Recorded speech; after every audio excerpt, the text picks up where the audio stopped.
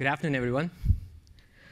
We are excited to be in this conference. In fact, this is one of the best conferences we've ever been to. Not many times your work gets showcased in the keynote.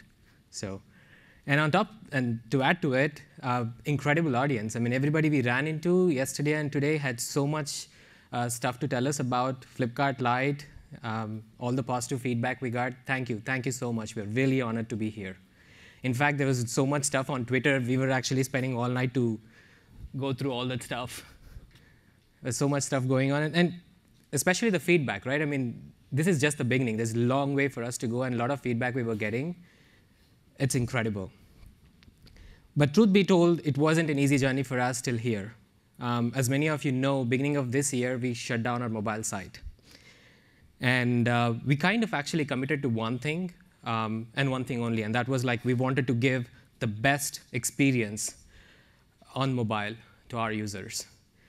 The challenge is to actually make this happen in a country like India. Tal, from her talk yesterday, was giving out some astonishing numbers about emerging markets and India in particular. Like a typical device in India is at least 6 times inferior to a normal device you would find here in terms of memory, CPU, storage. On top of it, you have 87% of your internet users on 2G network. If you actually kind of put this together, it's almost impossible to give a compelling experience on a mobile device.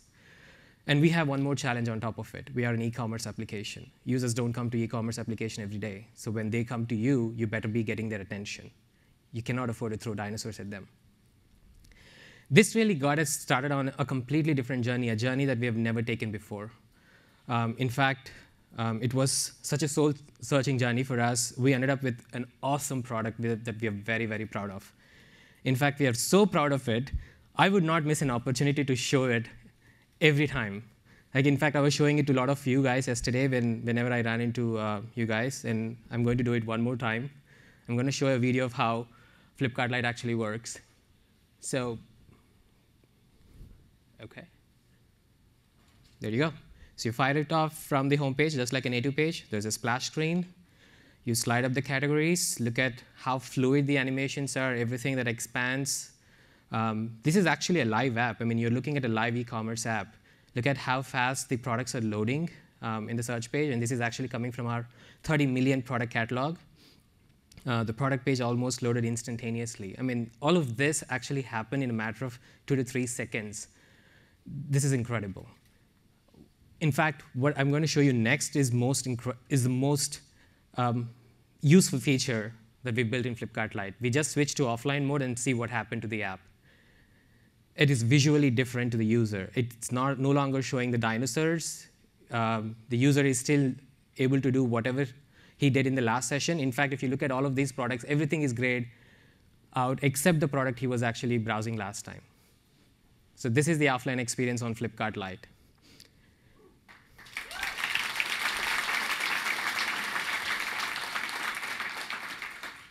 There you go, online, and it's back up. So how do you get this? You go to flipkart.com on the latest Chrome or Opera browsers on your Android device, add it to your home screen, and boom. You don't have to install it or anything. That's it. I actually have a funny story to share here. When we were actually working on this internally, not many people in Flipkart actually knew about it. So when I was actually showing this demo to our leaders and all of the other Flipsters, I was actually showing them, hey, so yeah, we call ourselves Flipsters.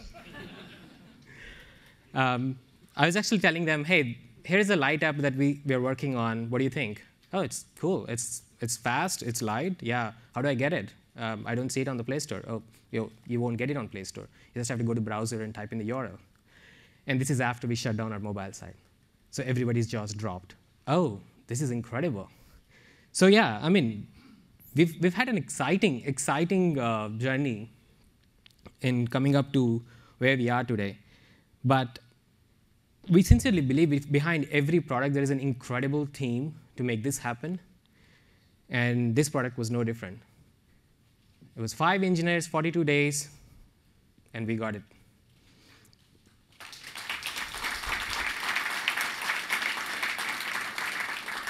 In fact, I'm going to ask a couple of those engineers to come up on stage today to talk about what really happened in those 42 days. I mean, I know I was getting requests for too many Red Bulls, but a lot more happened than Red Bull. So I'm going to actually ask Jay to come up first, take us through what really happened, and hey. Thank you. Good afternoon, everyone. I'm Jay Santosh. I'm part of the Flipkart team. I work as a UI engineer there. So we are incredibly excited to take you through what our journey was, what our experiences were when we were building this Flipkart Lite app. So before we shut down our old mobile website, this is how the rough flow of the application was. So the browser fires a request to the web server, which in turn calls other API services, gets the data. It sends back a very fat HTML, and then from the CDN we load further assets. This approach actually worked for Node.js browsers that we had. If you see, like back in India, we had like about 60% that was coming from Node.js browsers. Supporting all of that was difficult and all that. But we wanted to ensure that we wanted to give a very good experience. But the page load times in this approach really suffered a lot. So we had to trash this approach out. So what we changed now, so we thought probably once the application is loaded, we can actually do a nice client-side application whenever like on the client side. So for the first page load, you actually contact the web server, get the HTML bootstrap shell, which loads up your single-page application. Then we went ahead and added something called service workers. So this acted as a proxy for further requests to API or push API or CDN. So we cached whatever we could, and boom, this gave us a lot of advantage. So a little more on the client side, what we did, we used React to build our single-page application, navigating through the various pages with React Router.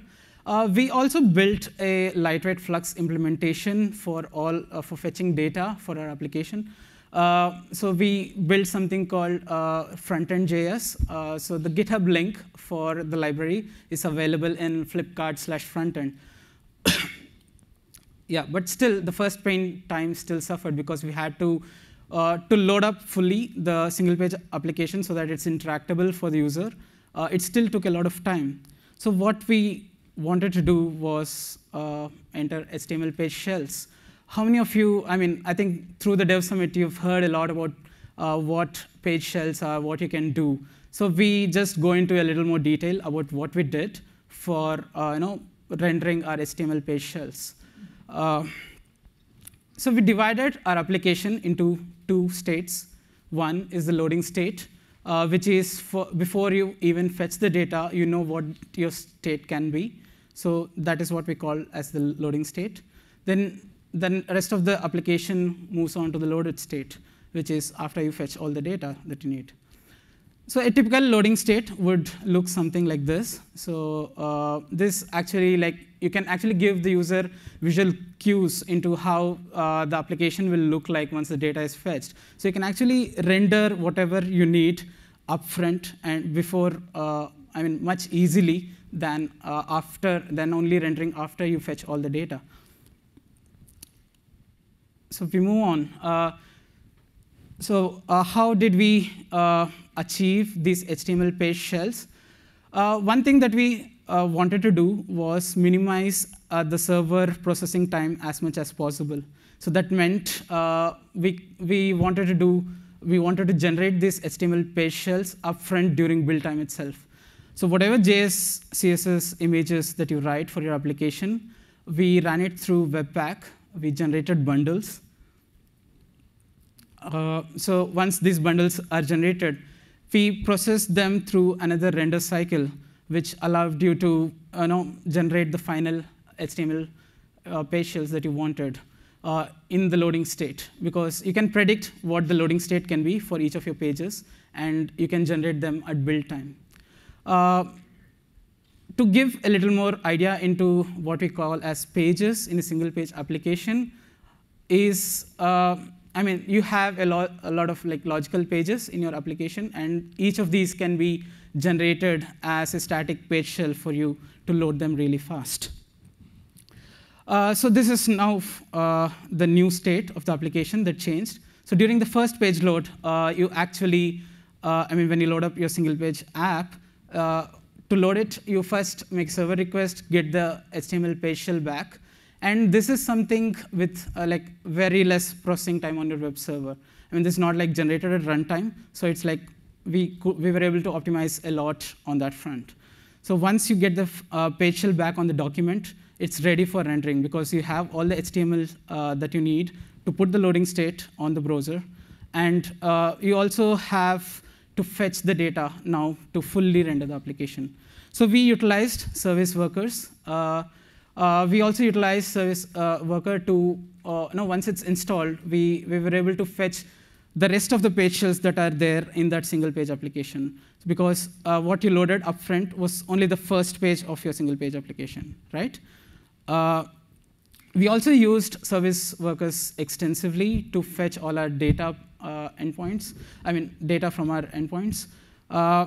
So we, like, if you see the code a little, you have like the API endpoints that we call. We kind of went with cache first strategy. So you can see for most of them, we have like what is the sw.fastest in our configuration for toolbox to fetch the data.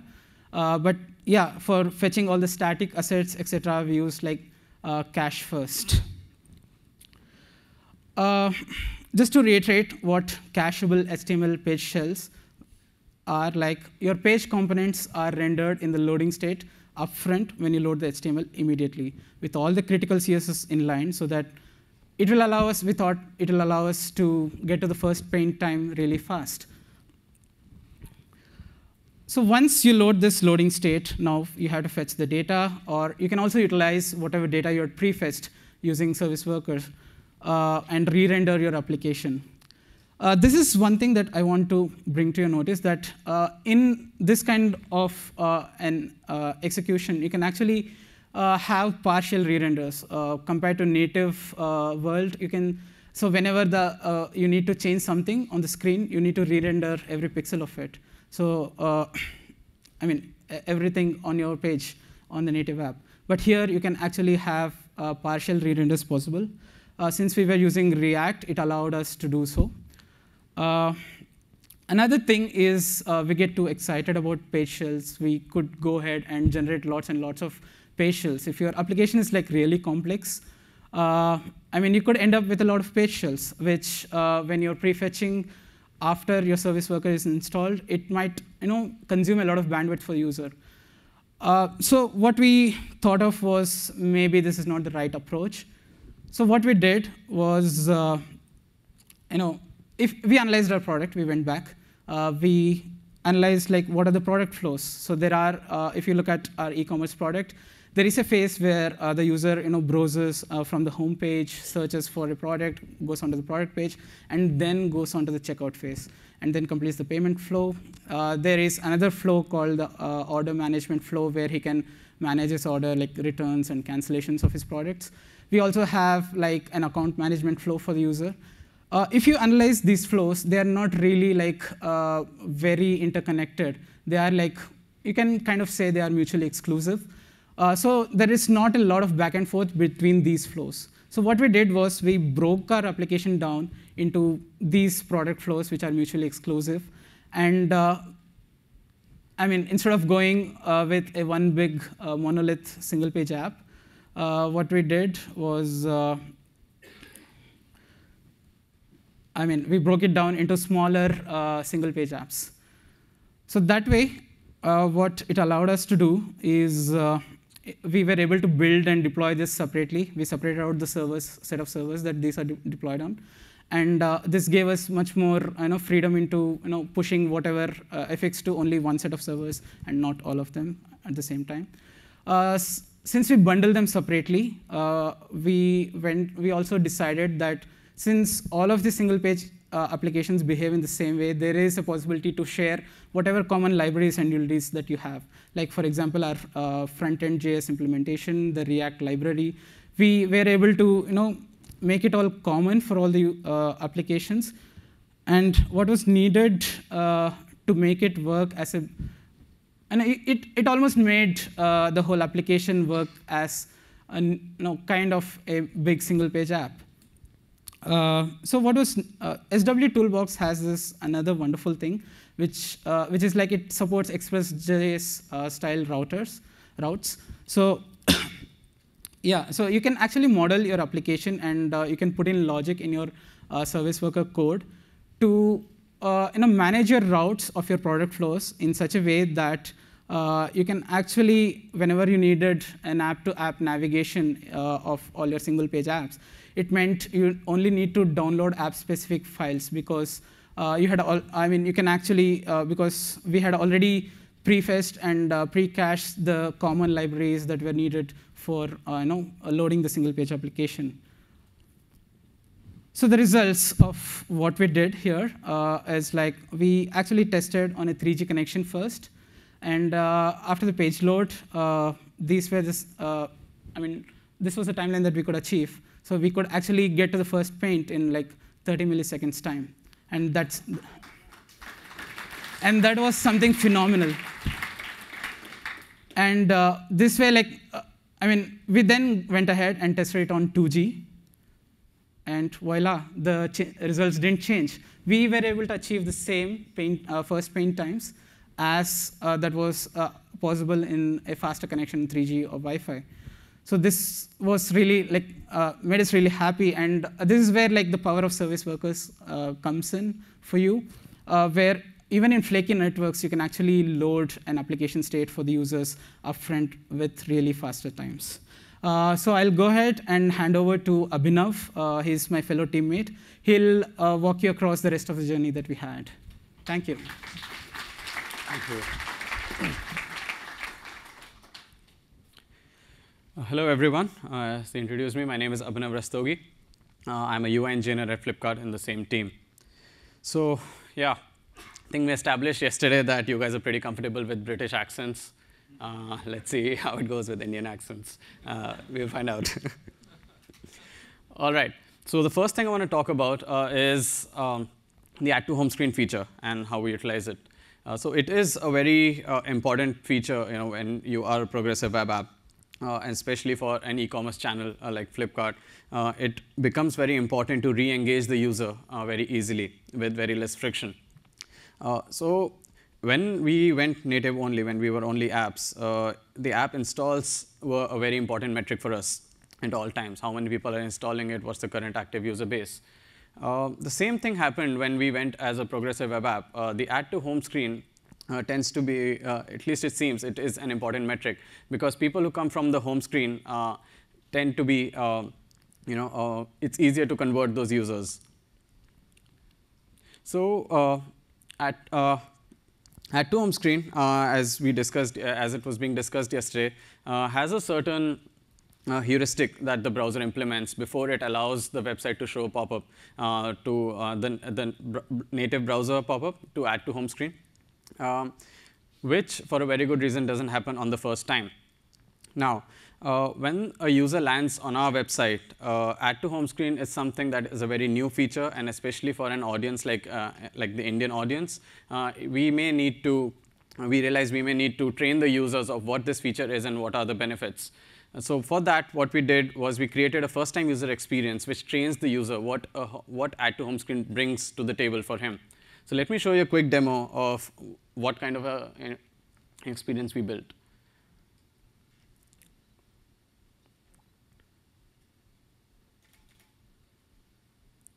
So this is our loading state, and this is the experience that we built. We give a brief explanation of what Flipkart brings to the web, and we tell the user that it's just a tap away, and this is what you get when you add to the home screen. And it's dismissible, and you continue using the website like you would. And it's only for the first visit, where anyway the Add to Home Screen native pop-up will not show up in any case. But going further, we again need to prompt the user, not prompt, but we need to give some way to the user to add to home screen whenever he wishes to do so. For that, this is what we did. we added a small add to home screen button at the corner, which again guides the user of how he can add to home screen manually. So if you look at it carefully, to get his attention to the icon, and again, this happens only once or twice in the first few visits, we shake the icon a little bit, and we also tap into the hardware access that we have, and we trigger a navigator vibration, which immediately brings the attention to something that is shaking on the screen. So the next thing I want to talk about is the splash screen. Now again, this is a very cool new feature which makes it very difficult for a layman to distinguish between a web app and a native app. So what happens is when you add your manifest, you add your theme colors, and you add your icons and text, your splash screen shows up. Well and good. Another thing, what we saw after this is that the splash screen shows up, which prevents the user from seeing a blank page. You immediately see a splash screen, and you go to the application. What happens after this is some of our data is still loading, at least on our home page, right? So we added another layer. We added another splash screens, you could say, or a loading state for our home page, which triggers for both when you launch from the home screen or when you directly open from the browser. And as you will notice, I will just play this. This is the native apps load this, and this is what we added over that. So we tried to reuse the same experience, but add a loader over that. And when it fades out, the experience is ready to use. This gives a very seamless experience to the user. There's no jank, there's no jumping of content as it loads, or things like that. Another thing we talked about yesterday was the custom navigation UI. So Alex pointed out yesterday that you need to have you need to provide the user with some way of navigating, right? So when you go to full screen, you lose the browser traits that are there, and the browser brings some very useful features to the table.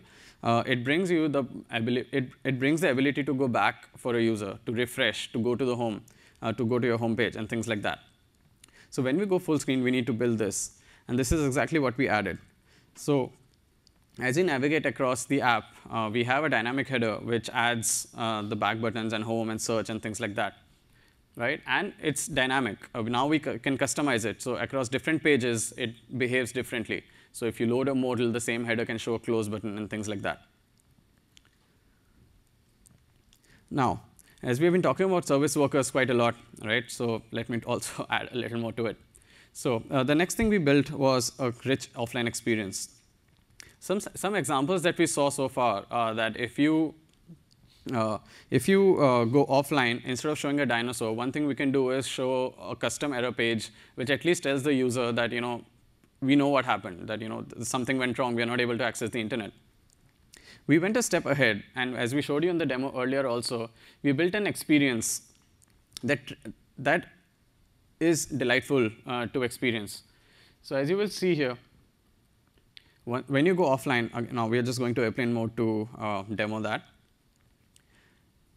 We change the color scheme of the application, which guides the user without any annoying pop-ups or modals or popovers and things like that, or consistent banners that you're offline, like in-your-face error messages. We avoid that, and instead we give a delightful experience no matter what the situation is.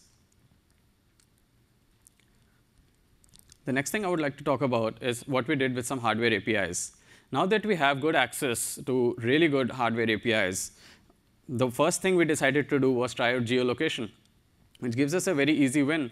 We are just one tap away for the user's permission to access his location, and we are able to accurately and easily predict how much time can we get a product to his doorstep.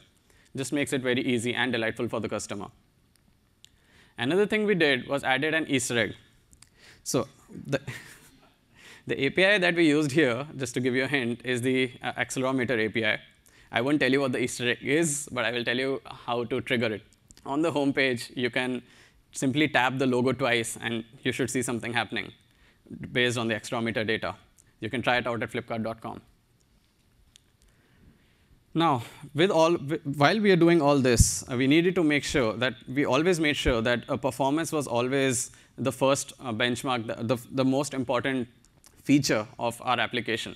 Yes, we treated performance as a feature and not a side effect. So we have been talking since morning about Rail, right? And it really does help. If you follow these principles, it really does work. The one that I won't go into the detail of all 4, but one that I want to talk about is the animations. And yes, since I'm talking about animation, I had to animate that. So the animation part of Rail says that you have to render each frame in under 16 milliseconds, right? So as some of you might know, there is a project called Project Ganesh, which also is the name of an Indian god. But this is something that allows rasterization to happen on the GPU. What this brings to the table is a lot of performance benefits plus a lot of benefits in terms of power consumption, right? So you enable it. We enabled it using some hacks like a meta tag, which enables GPU rasterization for us. And it gave us huge amounts of performance benefits. But there are a lot of gotchas there, right? It's not just easy sailing all the way. One thing that we figured, I will give you one example. One thing that we figured was that animating SVGs is costly, right? So we figured that SVGs are actually vectors, right? And rasterizing them on GPU gets quite costly sometimes. And it goes into a specific rendering mode, which currently, with the current technology, didn't give us equal performance in all the phones. So what we did right now is that we can either remove those or we can replace them with PNGs. And one, of course, the obvious thing is that use opacity and transforms instead of height, width, and those kind of things, so that you avoid unnecessary layouts and paints. Just prefer compositing. So here you will see an example that this is a website, this is a web app, which is able to give a consistent 60 FPS performance on these kind of animations across devices because of these kind of optimizations. And here is some proof. All right. One more thing that I want to touch upon is security that Emily talked about yesterday. HTTPS is really a baseline now. We achieved the shiny green lock, as she said, and we have to tell you that it brings perceived security, which is very important in a country like India, and it also brings a very real security benefit. We implemented end-to-end HTTPS and made sure that there is no mixed content in any of our pages. This also gave us the benefit that it is future-friendly. What I mean by that is that I can think of at least 2 use cases. Like, for example, we heard yesterday that hardware APIs, because of privacy reasons, some hardware APIs might become restricted to HTTPS access only. For example, your camera or your location. We are ready for that. And the second is HTTP2. It can give us great performance benefits, and that is on the cards for us very soon. And HTTPS allows us to proceed on that without hindrance. We also heard yesterday about content security policy, which allows us to set a specific response header, which tells the browser to very specifically allow only certain types of assets to be loaded from certain types of domains. So the simplest form of a CSP is that you just give a default SRC, and that's it, it works. But for a complex website, it might be that you have a variety of different domain origins for your different kinds of content, so you can configure all of them separately. All right, so this covers a lot of the basic stuff, a lot of the modern web technologies that we're using in Flipkart Lite. But this is not the end of the story. This is just the very beginning. We are just getting started. We are deeply committed to the open web, and we would like to see this on all modern browsers, and definitely giving the same experience across all modern browsers.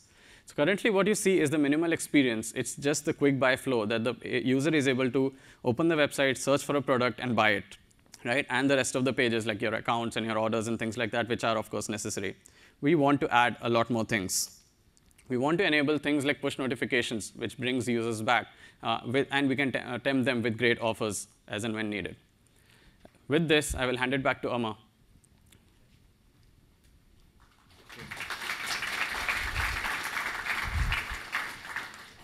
I don't know what was harder, doing all of this in 42 days or talking about it in 30 minutes.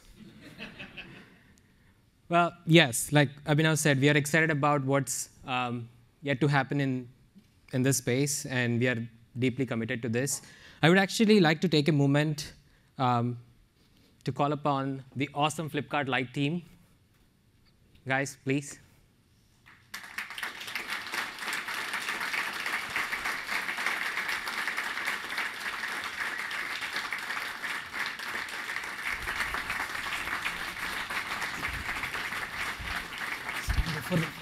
So those are the 5 engineers. He's our engineering manager and product manager. So thank you, guys.